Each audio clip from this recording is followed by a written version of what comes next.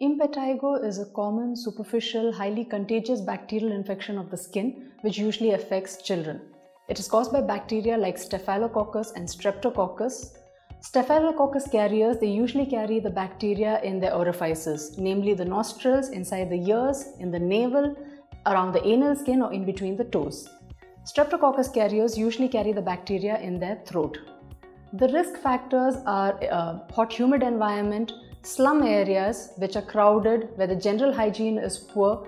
If the skin is already broken, for instance if the child has multiple insect bites or cuts and wounds or eczema which has not been treated promptly, that makes the child even more prone to develop impetigo. Lower limbs are most commonly affected in underdeveloped countries. This is because usually the kids are playing in sand with very poor clothing and they have multiple cuts and wounds which get infected.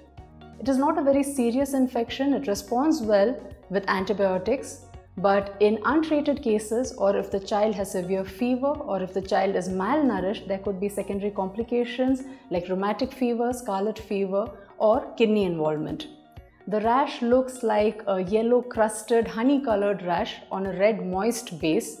If a child has been diagnosed with impetigo, he should be kept away from other children till it completely heals because this is a highly contagious rash. Adults are naturally resistant to impetigo. This is more a problem of childhood.